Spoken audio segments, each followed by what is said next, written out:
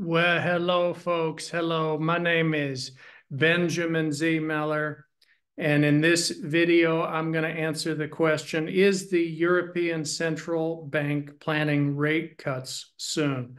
And we'll talk about the timing and the implications of that. All right, well, good question. First, please don't forget to like and subscribe. So the European Central Bank is currently navigating through a critical juncture. They are deliberating on the appropriate timing for initiating interest rate cuts. Philip Lane, the ECB's chief economist, has highlighted that the ECB will acquire essential data by June, which will be pivotal in deciding the commencement of a probable series of interest rate reductions.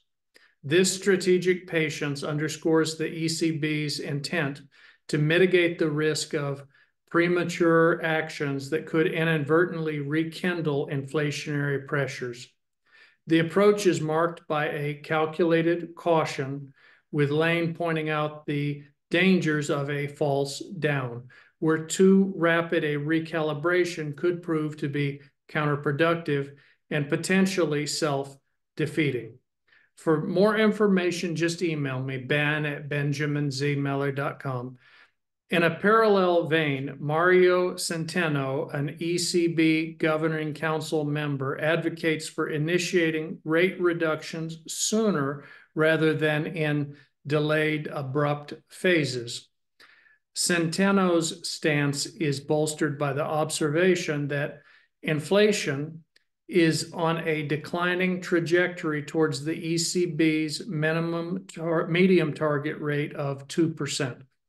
This viewpoint is supported by significant reductions following the easing of factors that previously drove prices up, such as energy costs and supply chain disruptions.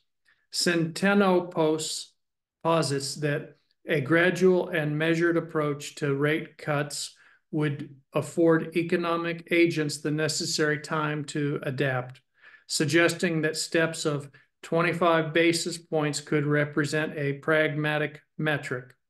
His insights emphasize the importance of not delaying policy adjustments unduly, which could otherwise resemble more of a tactical game rather than a prudent monetary policy.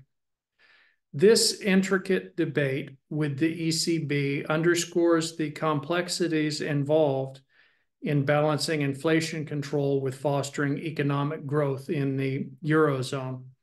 The ongoing discussions signal potential pivotal shifts in the investment landscape, necessitating astute observation and analysis of the ECB's policy directions.